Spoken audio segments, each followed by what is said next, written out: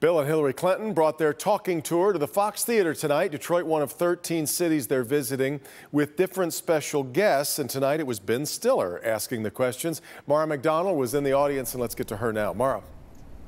Hi, Devin. You know, this was a very interesting format. This was not an interview with tough questions. This was not a debate. This was not rapid fire questions. This was a conversation. And you got to hear everything from what they watch on TV to what they think of Julian Assange.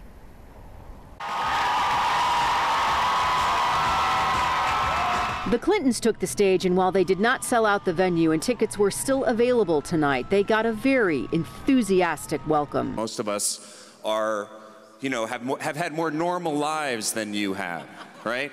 So Ben Stiller started by asking what they're binge watching. I've binged The Blacklist, Blind Spot. I'm a typical guy, but a SEAL team. And while there was plenty of levity, was it fun being president?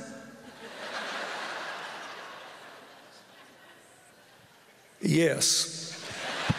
Stiller did get to tougher topics, like the recent removal of Julian Assange from the Ecuadorian embassy in London. He is, in my view, a wholly owned subsidiary of Russian intelligence. President Trump's name was not mentioned, but there was some pointed criticism, like Trump's Twitter habits. The hardest decisions are supposed to get to the president. They're supposed to be decided in a process like the one that was run here, not on Twitter. People enjoyed the evening. It was inspiring, uplifting, no negativity.